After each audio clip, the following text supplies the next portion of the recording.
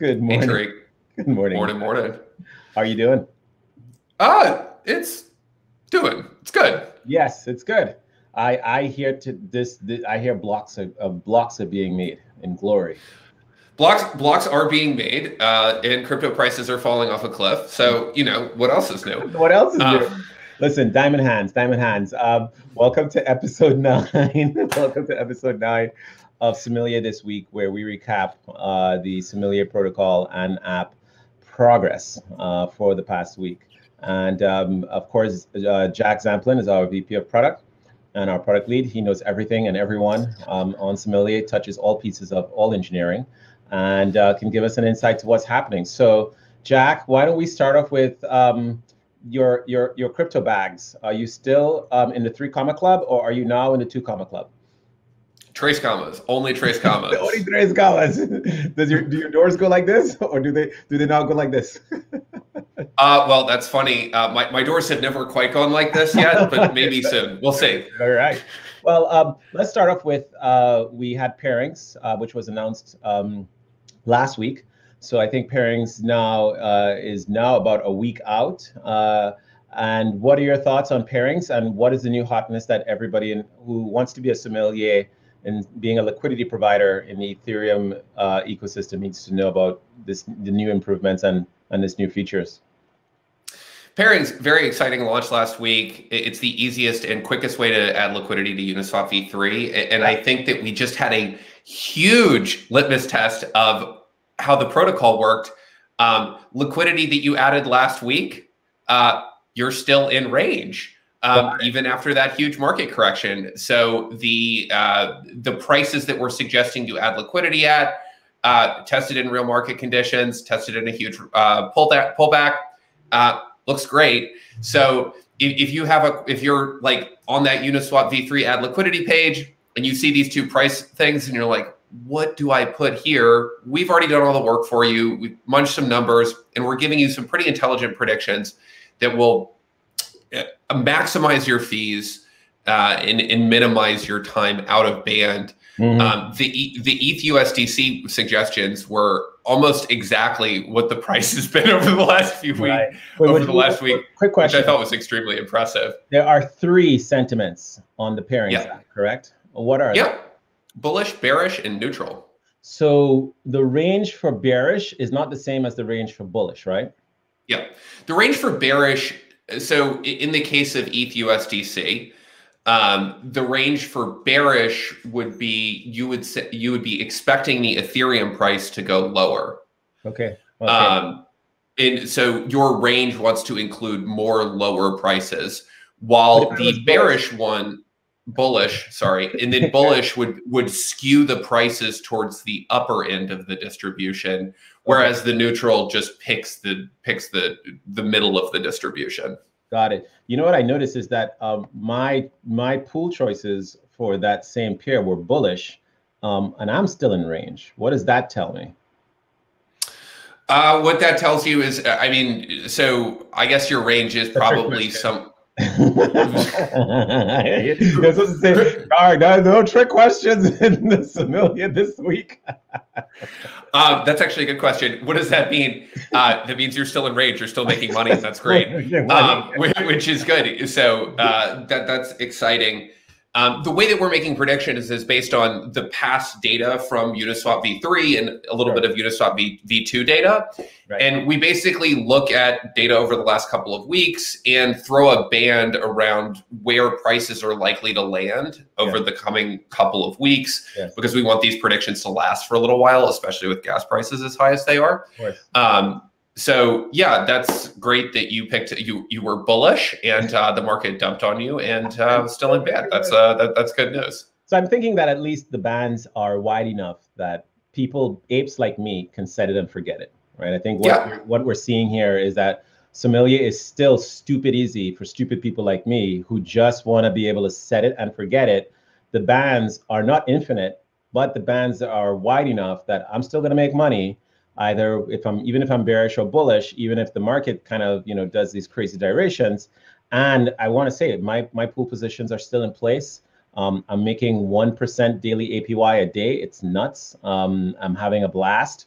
and I don't even take a look at it that much. And I think pairings, you know, I mean, I know I paid my taxes via IRS, but I really want to say pairings has done a great job for me as a user, as a dumb ape in generating. And congrats to you and the Sommelier team for making an app that's so easy to use that anybody could just, you know, make a guess and continue to make money. Yeah, and just to tack on to that, the migration of volume from Uniswap v2 to v3 is happening very, very quickly. Okay. Hayden posted some stats about the rundown yesterday, which is actually funny enough. You know, when prices go crazy, either in the up or down direction, volume spikes because more people are looking, more people are interested, more people are trading. Yeah. So yesterday was actually the highest volume day ever for Uniswap. Woo. And I think Uniswap v3 itself took about a third of that volume. Woo. And so with a lot less liquidity servicing a lot more trades, there's a lot of opportunity for LPs on Uniswap v3 right now. And, you know, again and again, I'm just going to keep saying it because it's true. And I haven't seen anything else that's even comes close. Som Finance is the easiest way to add liquidity to Uniswap v3. Full stop. Go give it a try. Yes, you may shell. You may shell. This is your show. All right, let's now switch over to protocol. All right. Yeah. So we have exciting stuff on the app side, and now we're looking at a protocol. What's happening with the protocol? I hear blocks. I hear blocks falling. Yes, so we have been talking for a while at this point, I think for the length of this show, about the gravity refactor. The gravity refactor is now making blocks, which is a huge milestone. So we have completed the meat of the work on the Cosmos side. We are now working to get the piece that sits between Ethereum and Cosmos working again, while adding test coverage and ensuring correctness on a number of areas. So we're splitting up into a number of pairing teams to do that. And that work is going really, really quickly. We are still potentially on track to have it passing the integration testing framework by end of week, racing to try to do that. If not, it's going to be early next week. So that's a huge milestone. You know, this gravity bridge technology is the core of what we are building on top of it. And pretty much everything else is in order of magnitude less complex than this gravity bridge piece. And this is the piece that we really need to get right, which is why we've spent so much time and engineering effort on it. So where we are right now is great. We've made a ton. I really cannot understate the amount of progress that the core team has made on that over the last 2 weeks. It's huge, and it's much better. So when we're talking about the pieces of the Sommelier protocol, Sisla, we can definitely address that too. When we're talking about the different pieces of the protocol, there's the chain and the gravity bridge, and that's great. There's the allocation module, and then there's the seller contract over on Ethereum. So just quick updates on all those.